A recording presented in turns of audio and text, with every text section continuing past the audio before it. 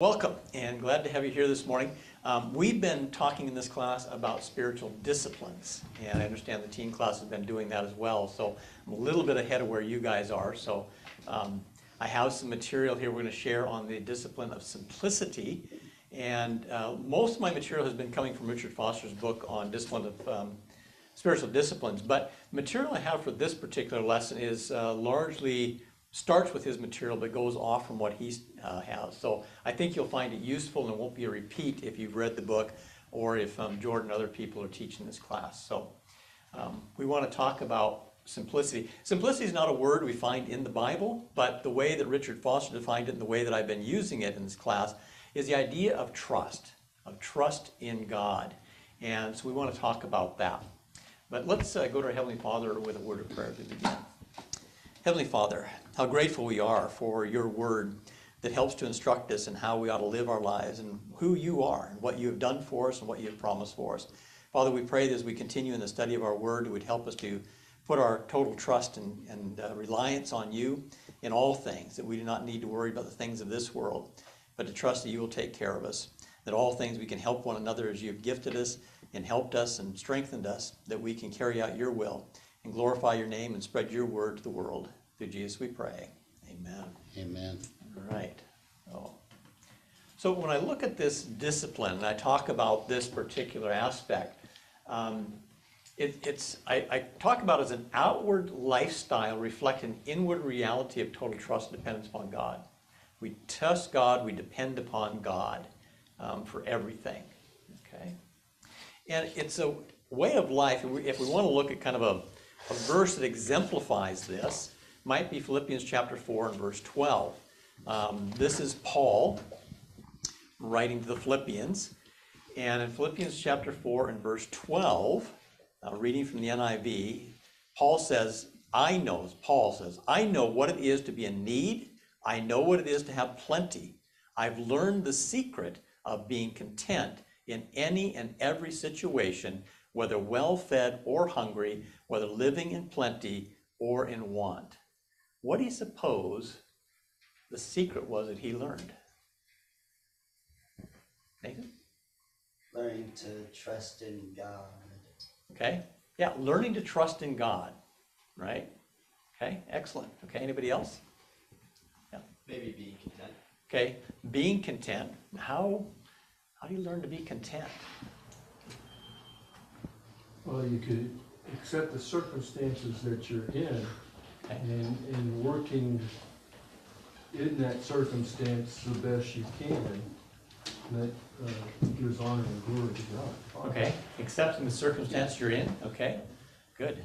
All right, that's the idea of content. Okay. Keeping in our thoughts that God is our supply. Okay, God is our supply. Yeah, excellent. Okay. Yeah, another verse to turn to, I don't have it up here, but is in 2 Corinthians chapter 1. 2 Corinthians chapter 1. This is again Paul writing to the Corinthians, and I think he underscores a couple of things you've been saying here. 1 Corinthians chapter 1, starting verse 8. Paul says, we do not want you to be uninformed, brothers, about the hardships we suffered in the province of Asia. We were under great pressure, far beyond our ability to endure, so that we despaired even of life. Now, would you like to be in that condition? Things are so bad you think you're just going to die, right? That's what he's saying, okay? Indeed, in our hearts, we felt the sentence of death. It's like, I'm on death row, I'm going to die, Paul's saying. But, he says, this happened that we might not rely on ourselves, but on God. Right? He says, all this has happened. He says, I've been in some terrible straits, but it told me I need to trust God. He's going to get me through. And he goes on then, he says, he has delivered us. That's God has delivered us from such a deadly peril, and he will deliver us. On him we have set our hope that he will continue to deliver us as you help us by our prayers. When we pray for missionaries, we pray for one another. We're helping each other to get through those circumstances that are difficult to deal with. And that's what Paul was doing. And he knew that God was going to take care of him. So he could be, whether he was well-fed or he was hungry, he had plenty to go on or very little, he could be content knowing God would take care of him. And this is the idea when we talk about simplicity, trusting in God for everything. Okay? The opposite might be a life of greed or reliance upon ourselves or other people or things. I mean, as children growing up, you rely on your parents for about everything, right? But as you get older, you start getting your own responsibility. You start taking care of things on your own, right? And as an adult, you become responsible for everything.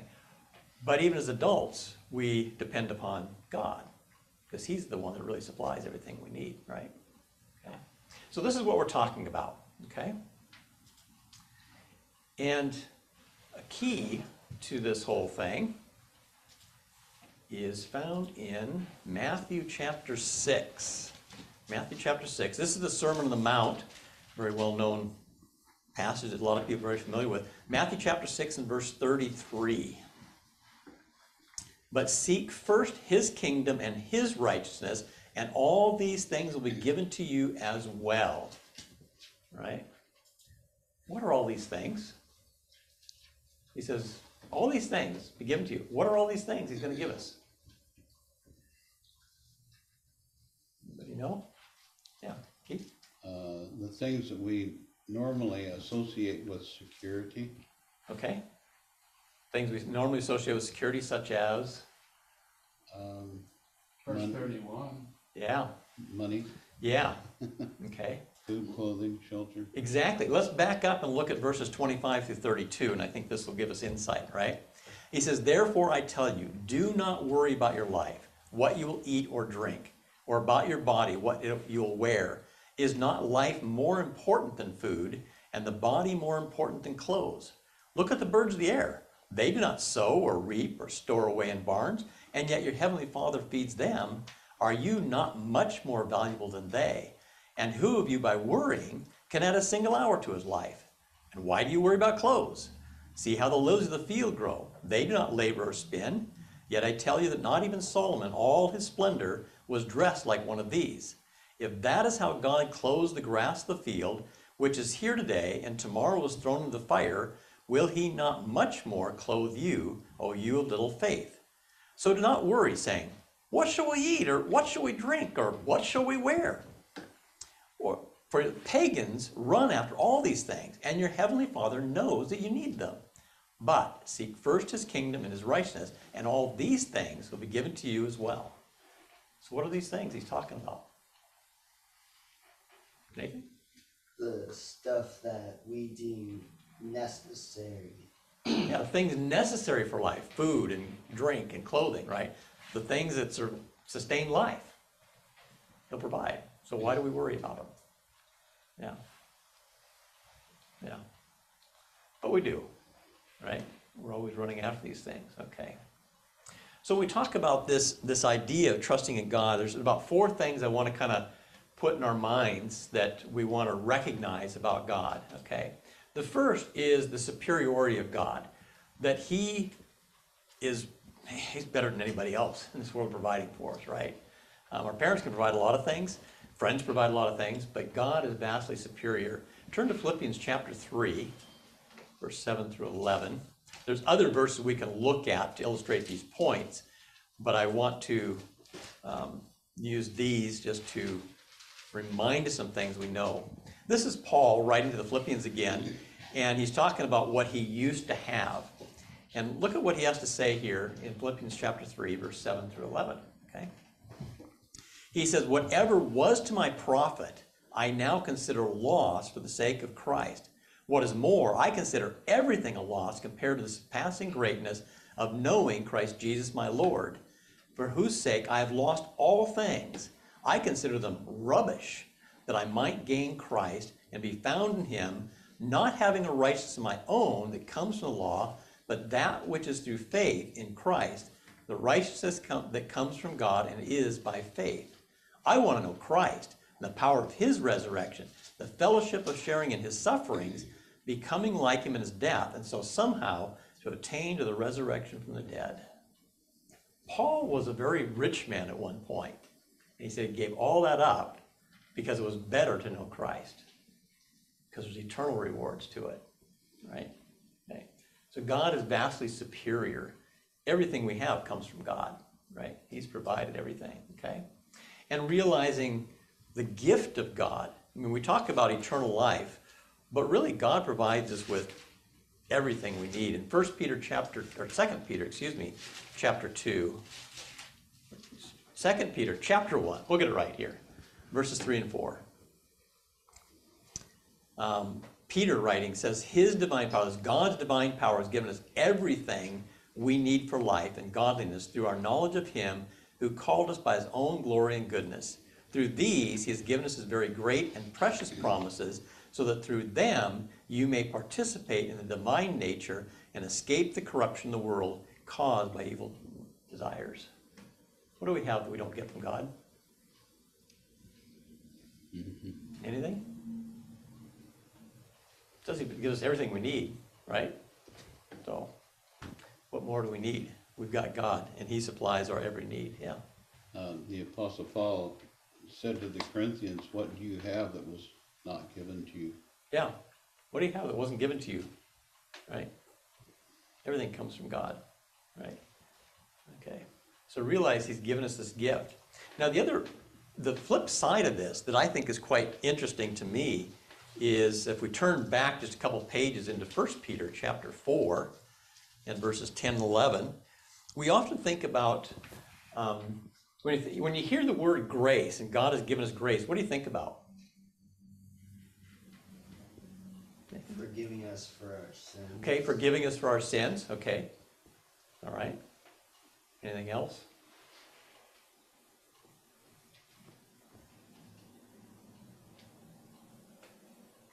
Quiet bunch today. Yeah. Yeah. We often, Anything that we haven't earned, yeah. that he gives us. Yeah. Things that we've not earned, he's given us. I mean, he's given us freely of all things, right? He gives to us, right? And we often think of grace in that term of what God has given to us. But look at what he says here in 1 Peter chapter 4. He says, each one should use whatever gift he has received to serve others, faithfully administering God's grace in its various forms. If anyone speaks, he should do it as one speaking the very words of God. If anyone serves, he should do it with the strength God provides, so that in all things God may be praised through Jesus Christ. To him be the glory and power forever and ever. Amen. Do you ever think that the fact that God has given you abilities and experiences that you can share with other people, you're actually sharing God's grace with other people? Do you ever think about that? Yeah. I mean, that's what Peter's saying. God has shared with you so that you can share it with others, and you're sharing God's grace with other people when you're going around and helping people out and teaching people and doing things. Kind of cool. Right? Yeah. Okay. So part of trusting God, he'll provide what we need so we can help other people. Okay. Now, this last one, we're going to spend quite a bit of time when we get into this particular topic. Look at 1 Peter chapter 5, verse 7. We're kind of right there. It says, cast all your anxiety on him because he cares for you. God cares about us. It actually kind of goes back to the Sermon on the Mount we just read, which said, do not worry. Remember what he said about the birds of the field? Birds of the air? God care about them? Yeah. It said that we're even more valuable, so therefore God would care that much more for us and provide that much more than what he already gives to the birds. Yeah, exactly. If God cares for the bird, and we're much more valuable than they because we're created in his image, if he cares for them, won't he care for you? Yeah. Yeah. So he cares about us. He cares about our needs. He cares and he knows what we need.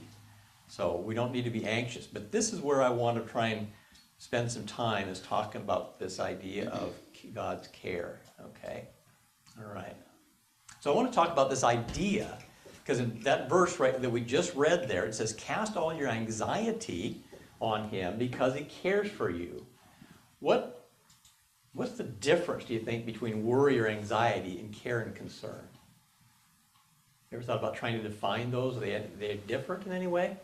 What do you think? Care and concern is acknowledging an issue and actively seeking a solution, Okay, but not letting it control your every movement of the day. That would be anxiety, when it controls your every action and your everything you do is centered around this knowledge of this issue. yeah, okay, I like that, yeah, that you have something that's, you need to deal with, but you're taking care of it, it's not just overriding your daily routine and so forth, okay? Would care and concern be with God in the picture, but worry and anxiety would be without God in the picture? That could be one way of looking at it, yeah, okay. Yeah, I like it. Yeah, we read, well, we actually did not read Matthew 6:34, which says, therefore, do not worry about tomorrow, for tomorrow will worry about itself. Each day has enough trouble of its own. Right on the heels of verse 33, which told us to seek God's kingdom first. I found this quote, too, that I thought was interesting. It says, worry does not empty tomorrow of its sorrow, it empties today of its strength. I thought that was kind of cool. Kind of like Chris was just talking about, when we start worrying about things, it's taking away from what we can be doing today, right? It's consuming our thoughts and minds, yeah. So I thought that was kind of cool. Yeah. Yeah, okay. All right. Well, let's look at don't need to remember the Greek, but I'm just going to give you a couple of Greek terms just to help us to see this difference and talk about this. So in the Bible, when it translates, oftentimes it'll translate worry or anxiety. It comes from this Greek word merimna, means a distracting care or to draw in different directions, right? And that's really kind of what it's looking at. And actually, I think I remember seeing a Spanish translation of this word in some place, and it used the word preocupado, which brings to our mind, yeah, preoccupied. And that's the idea. When we're worried about something, we're preoccupied with that when we should be dealing with something else. It's distracting us, right? Because we're constantly thinking about it when there's other things we should be doing. That's kind of the idea of worry and anxiety, right? What are some things today that we worry about? Or do you not worry about anything? Yeah, Nathan? I know something I always worry about is whenever I'm doing a sport, I always get really nervous and worried about how I'm gonna do in the next competition. Okay, yeah, okay, so sports competition, you're worried or anxiety. How am I gonna perform? Am I gonna be able to do my job well? Okay, good, all right. Others? At school, I worry about tests and stuff, how well I'm gonna do on the test. Oh yeah, a lot of students worry about tests. They're gonna be able to remember the answers and be able to do the problem exactly, yeah. We have, I'm teaching at the college, and yeah, I get a lot of students very, very anxious about test taking. They know the material, but they become anxious and they don't do as well as they think they should. Okay, good. All right, others? Do I have enough time in the day? Okay, if you have enough time in the day, Accomplish it? okay. Got a lot to do, a lot to get accomplished, okay. All right, others? Passing my arborist exam. Okay, right, yeah. Even as adults, sometimes we have to pass tests, right? Okay, Yeah, I took 2 of them on Friday. yeah, okay, good. Well, we pray it all went well for you. I'm sure if you studied, you did well, yeah, okay. Yeah, I think we can probably all relate to the fact there are probably different things that we do worry about, right? Things that come up in our life. But what do we do about them, right? And this is the idea of simplicity, of trusting in God, right? To get us through these things. We can we've already looked at 1 Peter 5:7, which tells, cast all your anxiety on him because he cares for you, right? But how are we going to do that? How do you cast your anxiety on God? Emily? Prayer, yeah. Turn to Philippians chapter 4. Right, Philippians chapter 4. You ask good questions. Yeah.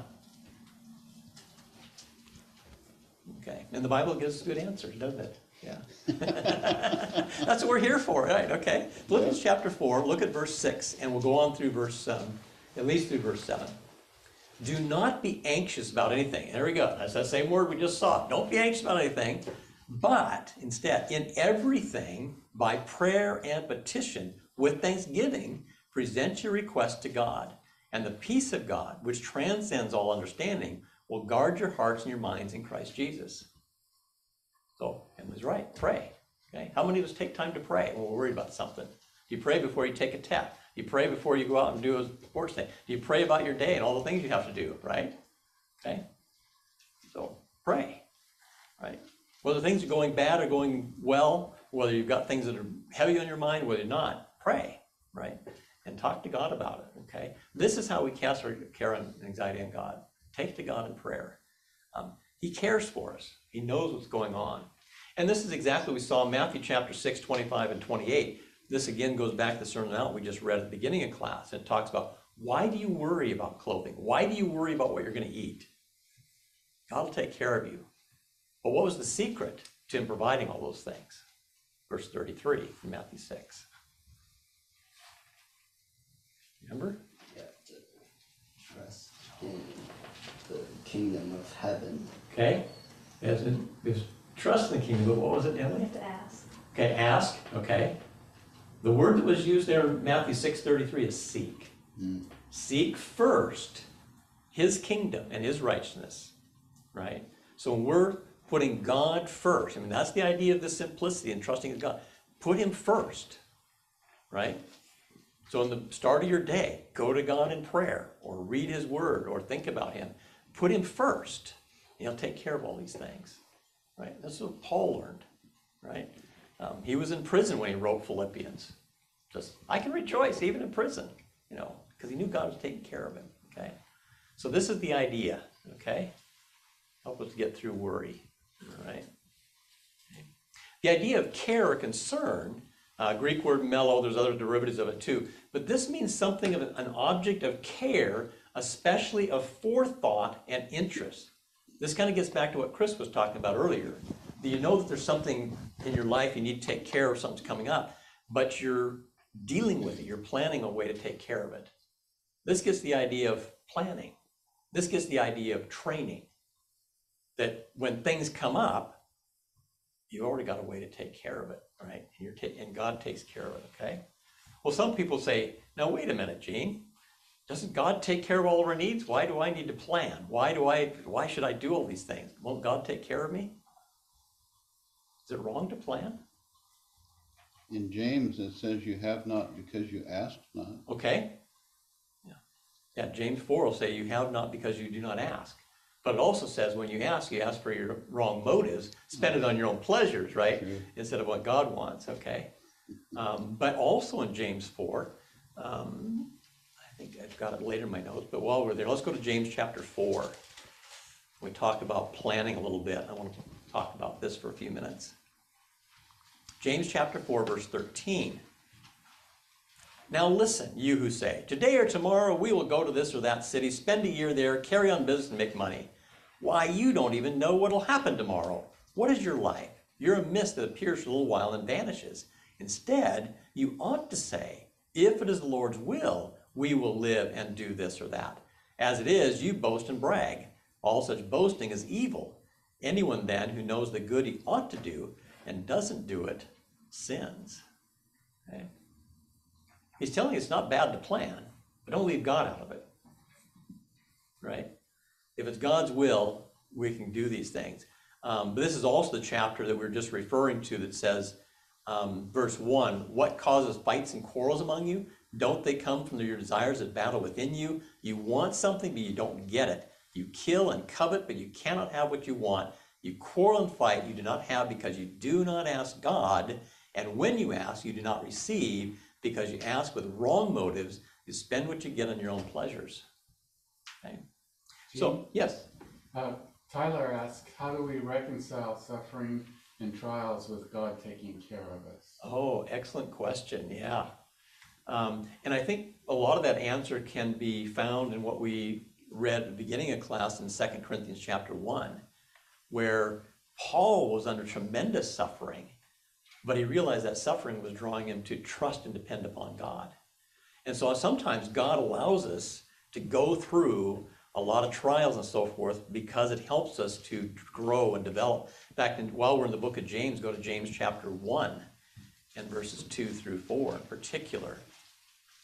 and we could read 5 as well. He says, "Consider it pure joy, my brothers, whenever you face trials of many kinds, because you know the testing of your faith develops perseverance. Perseverance must finish its work, so you may be mature and complete, not lacking anything." You know, God allows us to go through suffering and some trials, but there's a purpose to it.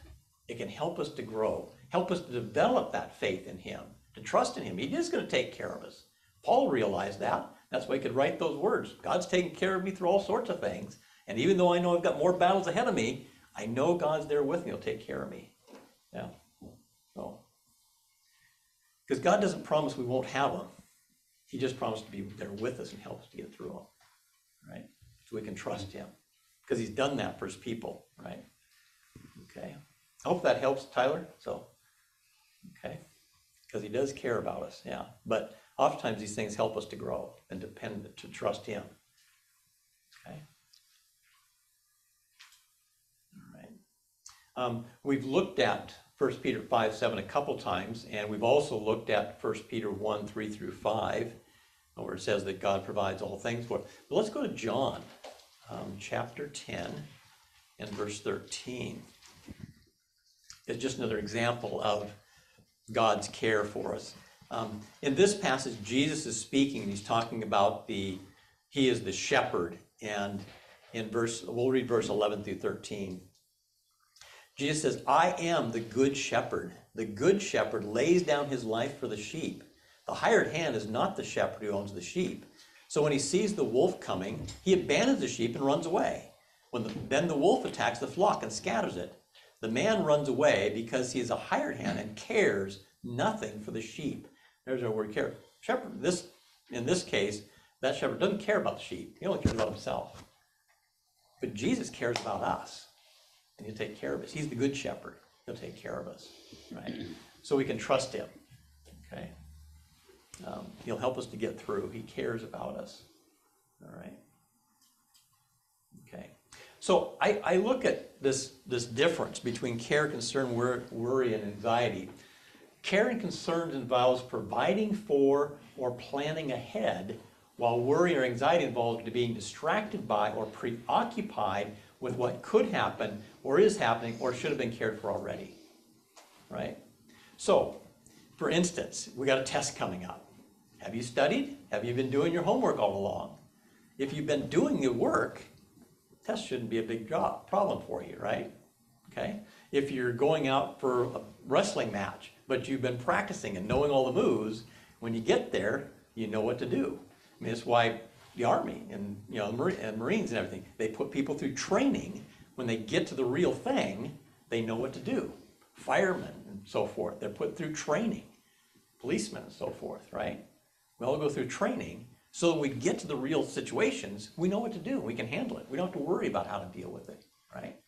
Okay. So this is the idea of care and concerns. We know that there are things that we need to take care of.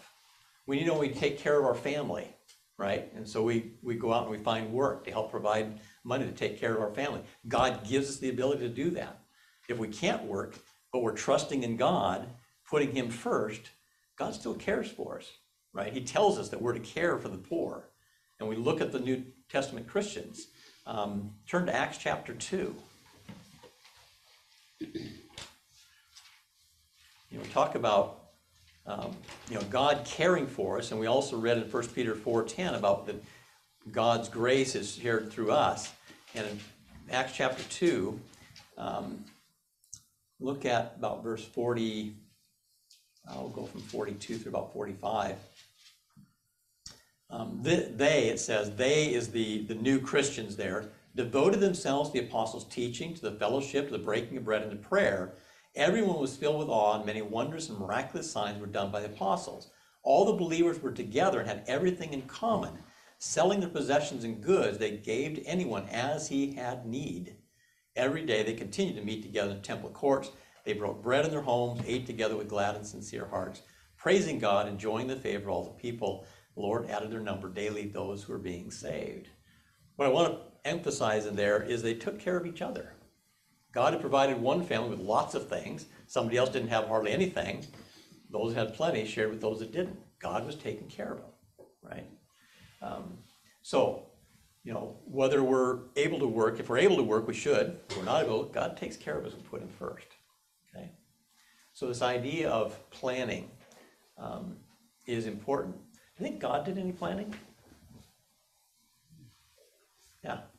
Well, multiple times when Jesus speaks to his apostles and everyone, he refers to everything being a part of God's plan. Yeah. Yeah, I mean, throughout the Old Testament, God is revealing a plan he's put together since the beginning of time. Before he even created this, he knew that he's going to have to send Jesus, right? He'd planned that all from the beginning. So God plans. Should what? We plan as well? Okay? Because this is what the idea of care and concern, that we know there are things we have to take care of, so we plan for them, we provide for them, so that we don't need to worry about things. And we know that God provides what we need to be able to get through these things, okay? So we don't need to be worrying about them, okay? But we get distracted a lot, right? This is another kind of concept I want to talk about a little bit along this as well. You know, this little cartoon up here, you know, managing distractions, messaging, emails, personal distractions, coworkers, pressure, complacency, the web. You know, how many of us spend time on the web? I find it very easy to start doing like YouTube shorts or Instagram stuff, and you can be distracted and spend lots of time on there very easily, right? We find all sorts of things to distract us, right? You know, or checking our emails or checking text messages or whatever, right? You know, or even our job, the pressure of our jobs and so forth can be that, okay? But all sorts of distractions. And I want to look at this parable that we're probably familiar with from Matthew chapter 13 and talk about this same idea about trusting in God, putting God first, okay? In Matthew chapter 13, you're probably familiar with the parable of the sower and the seed, starting in verse 3. Then he told them many things in parables, saying, a farmer went out to sow his seed. As he was scattering the seed, some fell along the path, and the birds came and ate it up. Some fell in rocky places where it did not have much soil, sprang up quickly because the soil was shallow. When the sun came up, the plants were scorched, they withered because they had no root. Other seed fell among thorns, which grew up and choked the plants. Still other seed fell in good soil, where it produced a crop, 100, 60, or 30 times what was sown. He who has ears, let him hear. Now, if you're familiar with this parable, what were the soils? Nathan? There was the rocky ground, Okay. the one with weeds. Okay. There was one that got too much sun, Okay. and then there was just a good soil. The good soil. Okay, yeah. So you had the kind of the hard beaten path. We got sun, so the seed that fell on it didn't even get a chance to sprout. You had the kind of rocky soil, was kind of shallow when it sprouted up, and then the sun beat down it, and the seed died. Then you had some soil that the seed sprouted, but then weeds came up and kind of choked it out. Then you had the good soil where it produced a big crop. What do those things represent? Remember what Jesus said they represented? It's the word of God and how hearts receive it. Okay, yeah, so the seed is the word of God, he goes on to tell us, right? Down in verse, let's see, starting there in, I should have put this in my notes. Yeah, starting about verse 18. Listen to what the parable of the sower means. When anyone hears the message about the kingdom, does not understand it, the evil one comes and snatches away what was sown in his heart. That's the seed sown along the path, right? So the seed is the word of God, and what's happened is men's heart. So the hard path is like it was sown there, doesn't make root. Verse 20, the one who received the seed that fell in the rocky places is a man who hears the word, once receives it with joy, but since he has no root, he lasts only a short time. When trouble or persecution comes because of the word, he quickly falls away. He's not grounded real well, and he can't handle it. But verse 22 is the key to our discussion here today. Listen to what it says. The one who received the seed that fell among the thorns is the man who hears the word, but the worries of this life and the deceitfulness of wealth choke it, making it unfruitful. Right? So when we start worrying about the things of this life, when we get distracted by the things in this life, or the deceitfulness of wealth, we're going after wealth, what does it do to us? Takes away from God. Keeps us from being productive, does it not? Right? So we got to, watch out for what's distracting us. What are we worrying about? And why are we worrying about it? Right? Because taking us away from God, taking away from being productive, being fruitful for God. Okay? There's a really good example of this in Luke chapter 10. Turn over to the book of Luke, chapter 10, verse 38 through 42.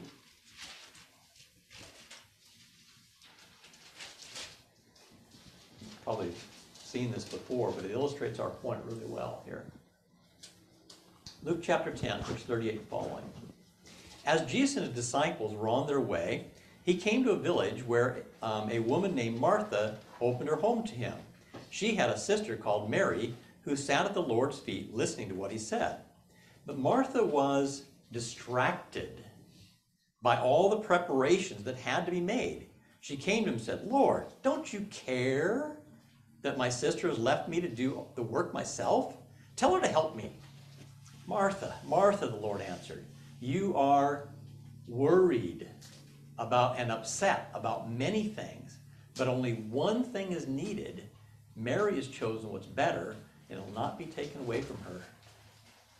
Oh, that speaks to right exactly what we're talking about, doesn't it, right? What was Mary doing? Emily? Listening to Jesus. Yeah, listening to Jesus, right? And what was Martha doing?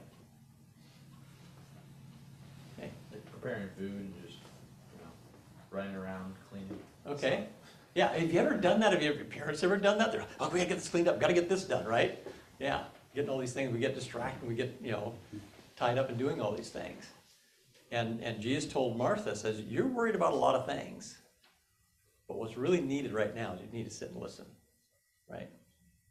And that's us, isn't it, sometimes? We get distracted doing all sorts of things. And sometimes we need to remember what's first, putting God first, right? And if we put God first, everything else should fall into line. He'll provide for us, yeah. We don't need to worry about these things, okay? So, yeah. So we can overcome a lot of our worry with planning, with preparation, right? Got this little diagram here. We plan, we go out and do, check to see how it's working, and we act, okay? And then we can modify. It's not working, change our routines or whatever, okay? Another example, let's take a look at Acts chapter 6 and the first few verses. Acts chapter 6.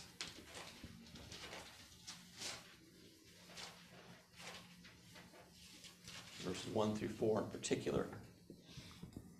It said, "In those days when the number of disciples was increasing, the Grecian Jews among them complained against the Hebraic Jews because their widows were being overlooked in the daily distribution of food." So here's a worry, here's a concern. Wait, some widows aren't getting food. We're not taking care of them. So the 12 gathered all the disciples together and said, "It would not be right for us to neglect the ministry of the word in order to wait on tables. Brothers, choose 7 men from among you who are known to be full of the Spirit and wisdom. We'll turn this responsibility over to them, and we'll give our attention to prayer and the ministry of the word." Okay? So here's a problem, right?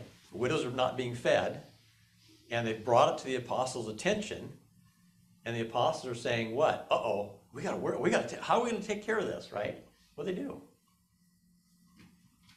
They created a plan of how they would deal with it. Okay, yeah, they came up with a plan, right? Let's get 7 men to take care of this responsibility. Why were they gonna turn it over to 7 men? Why didn't they do it? They had their own responsibilities. They had their own responsibility, right? Their own priorities, what they were supposed to be doing, right?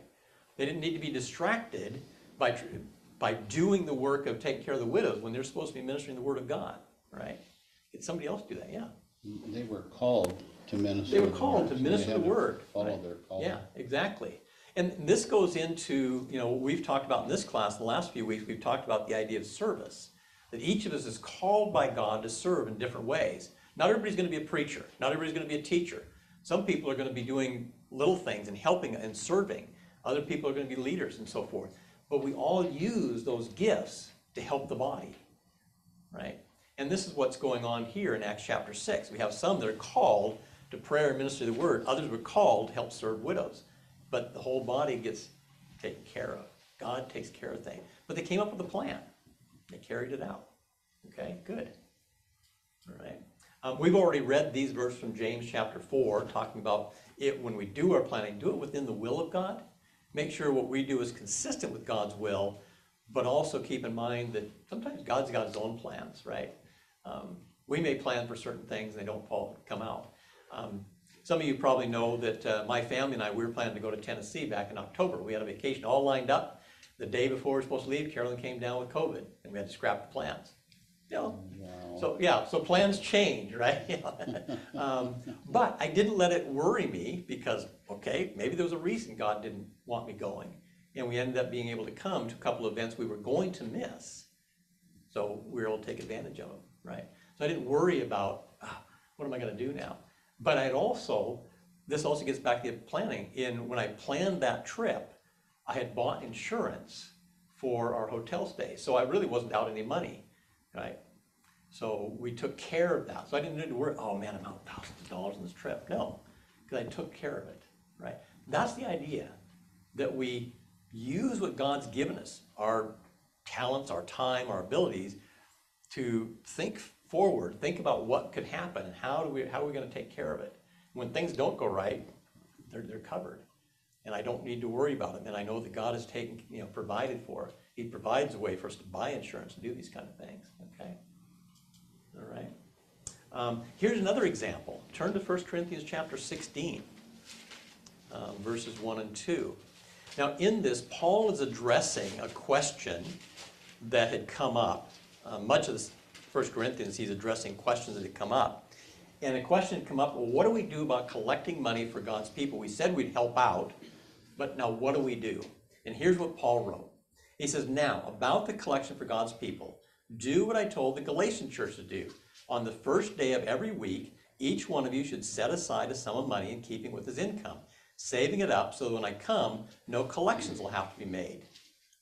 So, the plan. Every week, we just put a little bit in every week, and then when Paul gets there, it's already there. It's already taken care of, right? So we don't need to worry about it. That's the idea, okay? That we make plans, and we can carry them out. So we don't need to worry about things. God's given us the ability. And obviously, God has made plans as well. We've already read this about Philippians 4, 6 through 8 about prayer. We don't want to do anything without praying to God. And that's what Philippians 4, 6 through 8 reminds us. In everything, take your request to God with thanksgiving, right? And you see this, and I didn't put this in my notes, but do you remember what Jesus did before he went out and picked his 12 apostles? What did he do? Emily? Pray. And he went out and spent the night in prayer before he picked his apostles, right? So, yeah. So prayer is a key part. We want to keep ourselves from worrying. We want to keep God first. Go to God in prayer. Start with prayer. Many, many years ago, I was leading VBS, and I was having trouble finding enough teachers to lead VBS. And I finally, this is within about a couple of weeks of VBS going to be going on, I finally prayed. I prayed to God, I said, Lord, we don't have enough teachers. What are we going to have? Within 4 or 5 days, I had enough teachers and beyond. Why didn't I start with prayer? Right? That's a lesson I learned. Start with prayer, not end there. We sometimes wait till we get in trouble before we got to God in prayer. No, start with prayer first, and then we don't have to worry about these things, right? That's the idea of simplicity, the day of trusting in God. Put him first. Ask him. He cares for us. He'll provide for us. All right. Okay. I've got this little, see if this shows up, a little short video here. 16 seconds about this teen is trying to overcome distractions. Let's see if this shows up.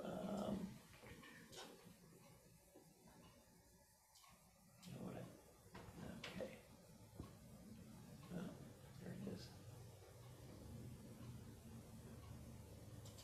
with so many distractions, how do you stop yourself getting distracted? Not getting distracted is incredibly difficult. I delete all my social media apps during the week, and then I do calendar blocks with big tasks that I'm procrastinating with. I make sure that I have enough time for it, and I just tick it off. Okay, What do you think about people that complain all the time? Chances are... okay. Yeah, there's one person's solution. He just gets rid of all his social media during the week. Then on the weekend, he spends time doing that. Okay, yeah. Now, I don't know if that's, for everybody, but the point I'm trying to make is we need to find ways for us to overcome the distractions and the things that worry us and trust in God, okay? I think about you, Emily, and trying to make sure you got enough stuff to do in the day. For me, I usually have like a to-do list. I've got a weekly to-do list, and I actually divide it out by days, and I actually put in there how much time I think it's going to take me to do those things. So I make sure I've got enough time for them, right? Now, my estimates of time sometimes are way off. Other things came up, and so I've got to replan. But at least gives me a way to look forward on what I'm trying to take care of. Yeah. Okay. Especially when you get really busy, trying to block out, can I do this all? Okay. But finding ways to try and overcome distractions. Anybody else have ways that you try and overcome distractions or deal with them? Setting at a certain time at night, I'm not going to get my social medias, or, Turn off the TV. Turn off the TV, yeah. TV is a great distraction, isn't it? Yeah. Okay. Yeah. Yeah, there's a lot of things that distract, a lot of things that worry us in this life, and we don't need to be worried about it because we can go to God in prayer and know that He takes care of us. Well, thank you for your participation. Let's close with a word of prayer, shall we? Heavenly Father, we are indeed grateful for your word that helps us to know that you indeed do care for us. And we pray, Father, to help us to take the time and opportunity, the things you've given us, to help us to plan and prepare for life, the things that life throws at us, knowing that no matter what happens, you are with us and you care for us and provide for all of our needs, that we don't need to worry about these things, particularly the necessities of life, but that we can help other people to get through, to grow, and to be encouraged. And Father, may your word always be on our hearts and our minds as we strive to do your will. And we're thankful for what you've done for us. May we share those blessings with those around us. Through Jesus we pray. Amen. Amen. All right. Thank you, everyone.